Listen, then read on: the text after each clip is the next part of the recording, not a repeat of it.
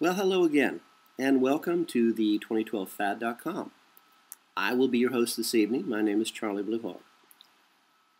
Last night we chatted about morons craving power, and how our masters, the elite, use these simple-minded, selfish, and truly worthless people and put them in positions of power over the various aspects of our lives in order to control us, to hurt us.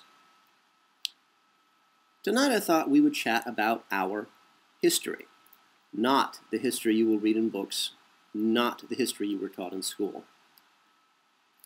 Have you ever wondered why history is so damn dull in school? Because you're being lied to. And there really is something in all of us that knows somehow when we're being lied to. You know, we may not admit it or face it. That would be, way too much like dealing with reality. But when you listen to the endless chain of lies told to you in school about our history, some part of your brain puts you to sleep. Now, real history? That is so amazing, so interesting, so compelling. It will not only wake you up, but it just might get you to actually thinking. And from there, it's not too far of a leap to start realizing that you, each of you, is an integral, live, living part of this universe. That you have a potential that is nothing less than stellar. Because once you know where it is you came from, you have a foundation to build a real future for yourself, your babies, your descendants. Part of what we do here at the 2012fad.com is collect our history, the real history of our race. And we will be studying this during the event, while being with those that we love and admire, eating well, sleeping well, playing games, singing songs, dancing, making love, dancing Cuban-style salsa. Well, okay, it's my personal favorite, you caught me. But we're also going to be working to educate ourselves in truth and forgetting the lies. And it will also keep us preoccupied while the rest of you are dying by the millions. You know, it's one thing to see people die. I've seen it. But once we close our doors, we will not really know what happened to all of you. Somewhere in the back of our minds, we will keep a small hope that some of you will survive, the friends we will miss, relatives we loved, people we could not convince to save themselves. But honestly, if we are not there to see you die, we will always be able to keep some small hope alive in our hearts that maybe you made it, and then maybe you're alive and well and living somewhere, and that you're okay. So that's why we're going to close our doors. We want to keep that hope alive as long as we can. It's a fantasy, but I think we can allow ourselves this one little fantasy.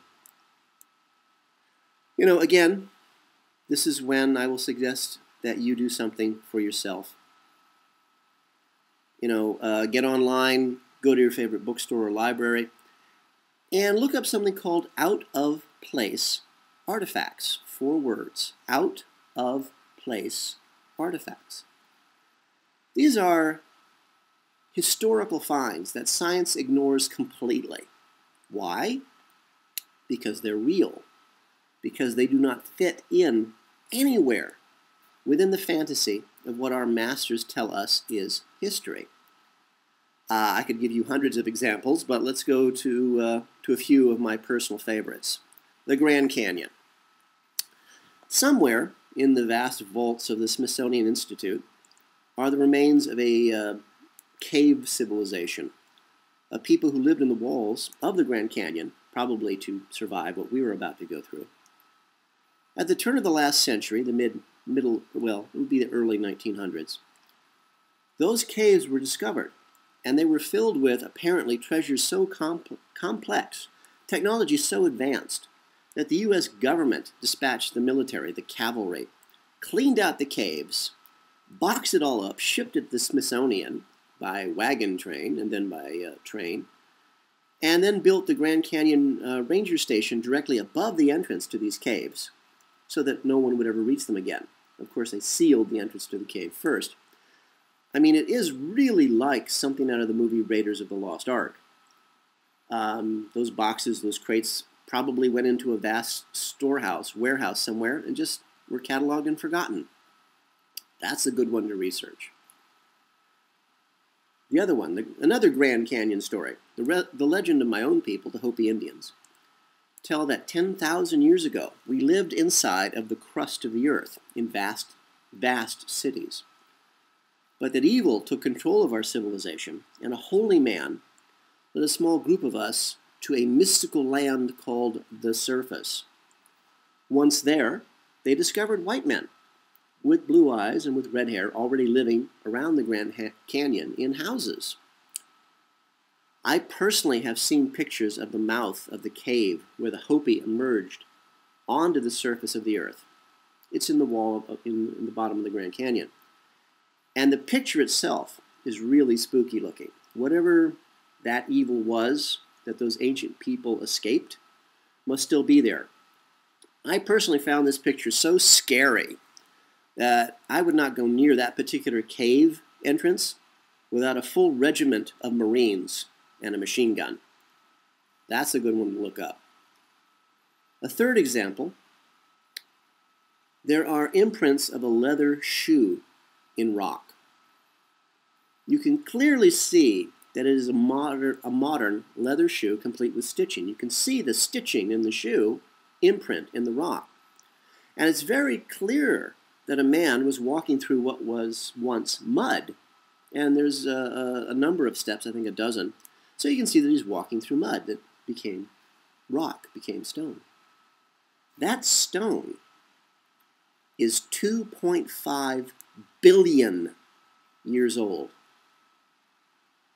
2.5 billion with a B, years old. Which means that we, you and I, have been here on this world many, many, many times longer than the short span of 100,000 years that science tells us that we sprung out of the earth, spontaneously. So, what will you do now? Sit back in front of the big screen TV and watch the game? Yeah, I'd do that if I were you, frankly. Or maybe, just maybe, you will start to investigate your true history, who you really are, and maybe discover who you really could be.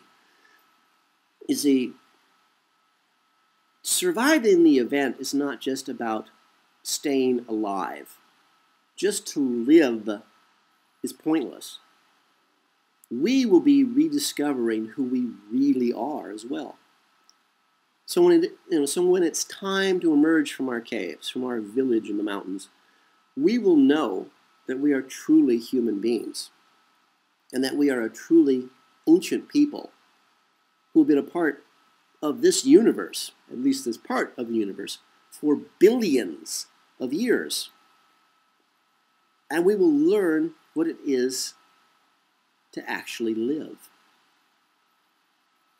But again, we have a plan. The question is, do you?